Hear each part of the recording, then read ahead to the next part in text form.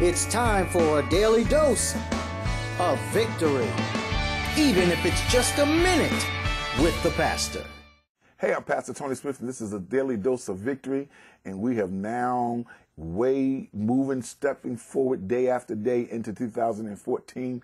I'm excited for those that are hearing me today, because that means that you endured and overcome 2013. Do not bring the dead bones of bad situations and bad ideas and bad emotions and feelings into 2014. Let's walk in the powerful gift of forgiveness. We're talking about create a plan and work the plan out.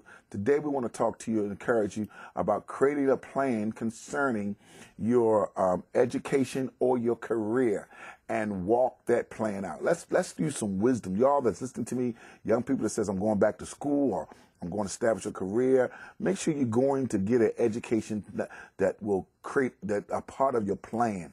Let's not go to school to learn how to sew, but then come out of school and say, I don't want to sew anymore. Let's not go to school to learn how to cook and then come out of school and say, I don't want to be a chef. Let's learn to create a plan and work that plan out. Let's not find the easy way of education, but find the necessary way that will bring investment and bring wealth into your home and into your life. Create a plan and work that plan out. Even dealing with your career, it's nothing wrong with starting at the bottom, because that means the top is in view.